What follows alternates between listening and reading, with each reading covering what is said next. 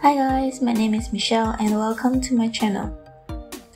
Today I'm gonna be painting my deceased pet, a chinchilla. Her name is Miko. She died at about 14 to 15 years old. I loved her and missed her so much. So this is the photo that I'll be painting today. As always, I started with a quick sketch. The sketch was done very carefully and slowly because I always wanted to avoid using the eraser on a gesso surface. I'm using a charcoal pencil and trying to erase it would just make a big black smudge on the surface. Then I started the background with some lovely colors mixed with Sensador and odorless solvent by Winsor & Newton. At first, I tried to start with liquid instead of Sensador, but the consistency of the mixture is too thick for my liking for this first layer. So I went back to Sensador. You see, I kept changing my brushes because it just didn't feel right. I wanted to avoid very harsh brush strokes as chinchillas have the softest fur in the whole of the animal kingdom. I was trying to achieve that look from the very beginning.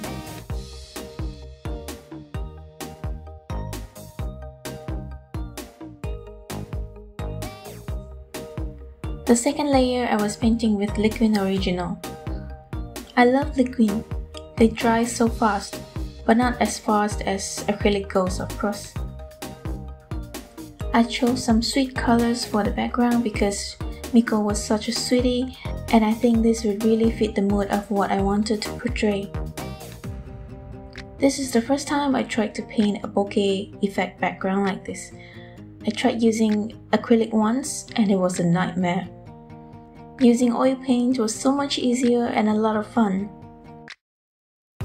Painting the eyes are always the slow and careful stage, because they are not just a whole black area.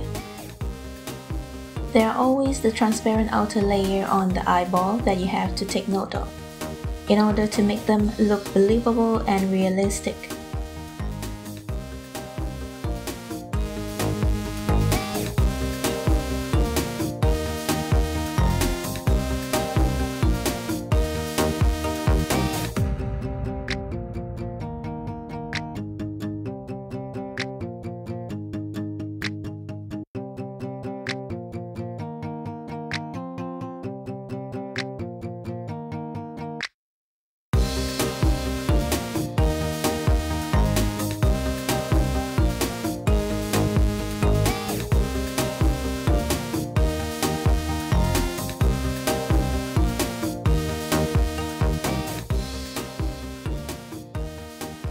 Her ears, her tiny front paws and hind legs are pink color underneath the fur, so I had to paint those first before adding the fur on top.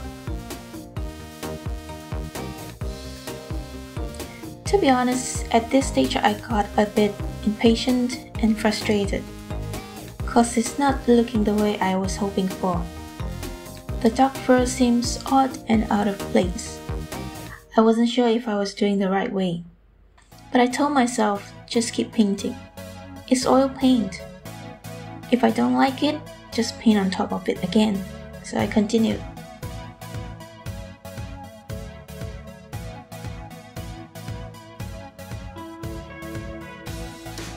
The short fur on her head and face was kind of a challenging one for me to not make it look stiff. Speaking of chinchilla soft fur, did you know? Chinchillas never have mites or ticks because their soft fur are super dense. Mites or ticks just don't get enough oxygen in there and they will die. So I read.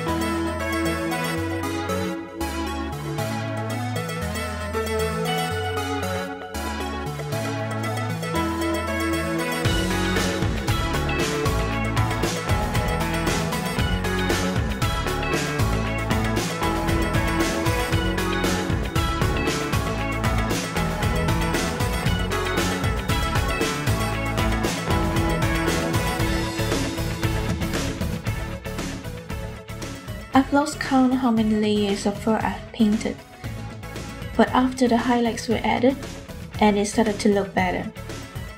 It's showing the density of her soft fur.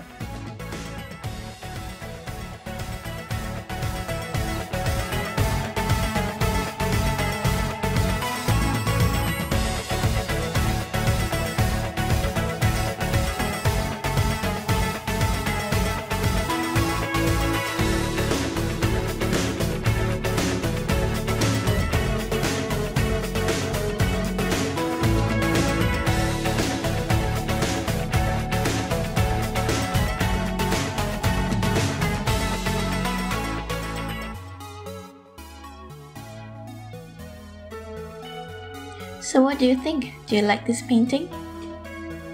On hindsight, I probably could have added a layer of brown glaze on some area. But without putting the photos side by side, I was quite satisfied with it, so that's where I stopped. I hope you enjoyed this video. Please do like and share, and see you in the next video. Bye!